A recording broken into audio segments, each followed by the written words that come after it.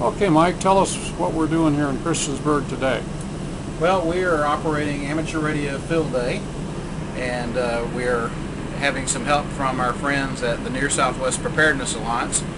It's a group of hospitals here in the region that have gotten together after September 11th to get backup communications, and of course ham radio plays a very big role in that, and they have let us use their communications trailer today.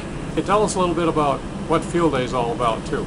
Well, Field Day is a ham radio event that tests our emergency preparedness. We go out in the field where we normally don't set up our equipment and erect antennas and that type of thing, and make contact with thousands of other ham radio operators across the country.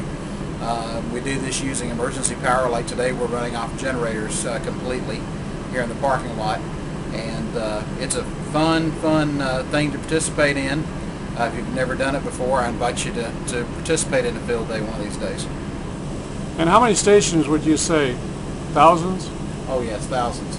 Thousands, yeah. Thousands across the U.S. and actually other countries participate too. I don't know if they do officially, but they do unofficially. Right, we made contact with Spain today, so they're active. At least one station over there is. Yeah, this is Ted. He's operating Field Day here in Christiansburg. K5YY, is that right? KB5. KB5YY. Yeah. Ted, tell us a little about what you're doing here today.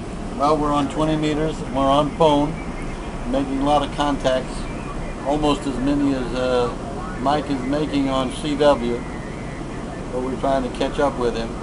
We've got a lot of people on the air.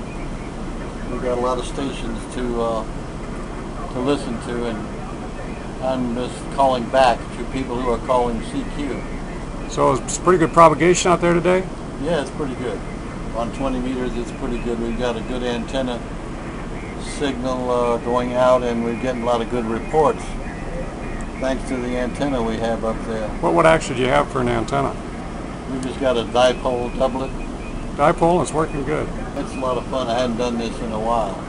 You've operated other field days, I take it. Oh yeah, we lived in Louisiana for a time, and we operated there, and then we operated up here with Mike before, up in the mountains. Great. Well, this is enjoyable hobby. This is a great place to be operating from out of this air-conditioned trailer, isn't it? It's good, yeah. On the left, we've got FD, K4FDS, and Chris Davis, KJ4HJR. Camper belongs to Chris Davis and his wife and their children, Zachary and Tiffany. Still tuning up, setting up equipment.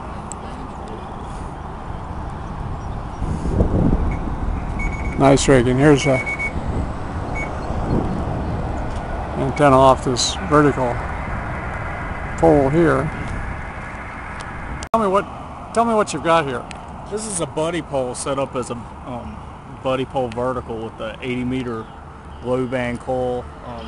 At the top I have the 4-foot shock corded whip, and basically you just set it up as a vertical, and then you have a 66-foot counterpoise.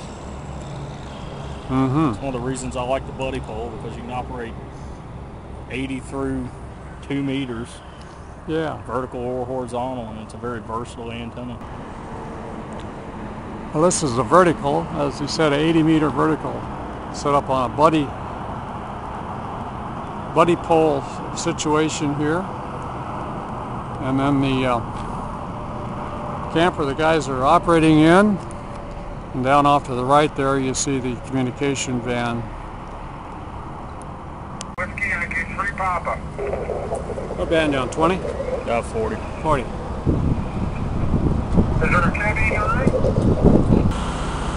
Again, we're in Christiansburg, Virginia here on Field Day. You see the Regional Healthcare Coordinating Center. This is the communication trailer. If you look along the upper roof there, you'll see about every 2 feet some UHF, VHF antennas, and of course satellite antenna up on top, and other antennas out here that are tied into the system. We're going to take a look at those too. There are some dipole and wire antennas hooked up between the van and this bucket truck. Great operation. Well, this healthcare communications trailer has a very large diesel generator built in. Some other auxiliary generators are using here. Field day can definitely be enjoyable and comfortable and a lot of fun when you have an air-conditioned communication trailer like the New River Valley Wireless Club did this year, Field Day 2009. Field day provides a great opportunity for amateur radio operators to set up portable operations and practice emergency communications. The New River Wireless Club was fortunate to use this communication trailer owned by the NEAR Southwest Virginia Preparedness Alliance of 14 hospitals. Amateur radio operators provide emergency backup communication, secondary communication via a network of repeaters from the Southwest Virginia connecting clear to Richmond, Virginia.